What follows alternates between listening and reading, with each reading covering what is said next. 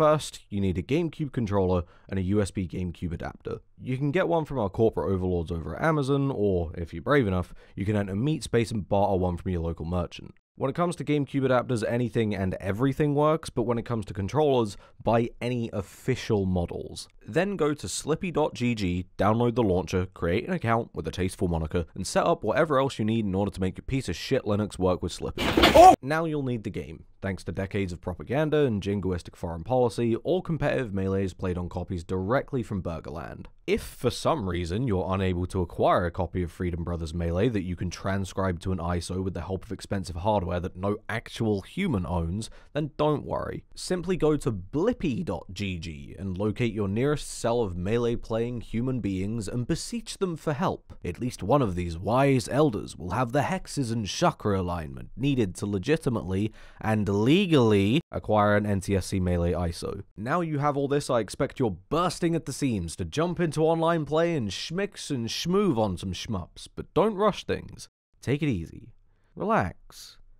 You're scaring the hose. Navigate to the 2-player versus mode, set the stock count to 99, and set player 2 Fox to a CPU with the mental capabilities of a real-life Fox that was hit by the truck driven by the overworked and underpaid Amazon worker who rushed to deliver your gaming peripherals.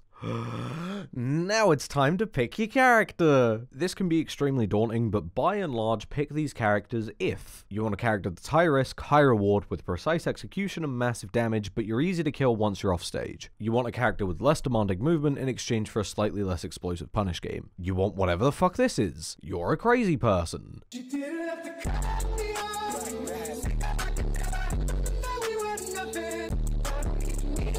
If you're a sadistic, unstable, spiteful person who enjoys the suffering of others, if you want a character capable of systematically breaking down the mind of your opponent, forcing them to reveal the worst possible sides of themselves, then you can pick Puff. Use whatever character you pick to torment the CPU Fox until it wishes the Amazon driver finished the job. Try out a bunch of different characters. Just move around with them. See who feels right. Now, go to Twitter, go to your favorite player's account, and block them.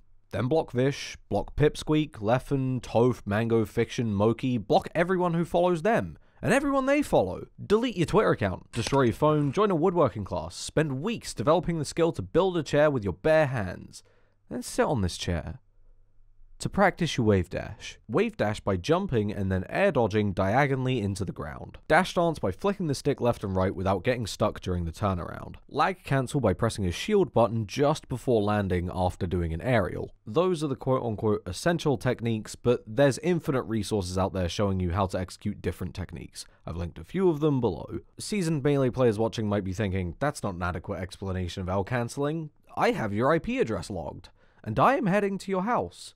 In real life, to give you a swirly. You can't shield drop or perfect pivot your way out of being a goddamn nerd. Once you feel somewhat comfortable doing these things, jump into a game of Unranked and get 4-stocked. The trick here is to not give up.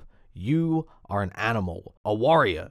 There is a saber-toothed tiger after you and your family, and that saber-toothed tiger has a gun. So get back out there and get 4-stocked again. Melee is a hard game. There's no getting around that. You can play for decades and still suck. It's demanding, frustrating, and there isn't a fast pass to getting better. And while that may be daunting, all of that makes it feel even better when you improve just a tiny bit. When you get that first win, or when your movement is just a tiny bit crispier than it was yesterday. Now that you've played a bit, there's only one step left. Go to that Discord server you joined earlier, check the upcoming tournaments channel, and sign up for one. We live in a world where increasingly communication and relationships are things that happen online. While Melee has always been and remains a diverse and welcoming community built around in-person experiences and interactions, something that statistically we could all use a bit more of.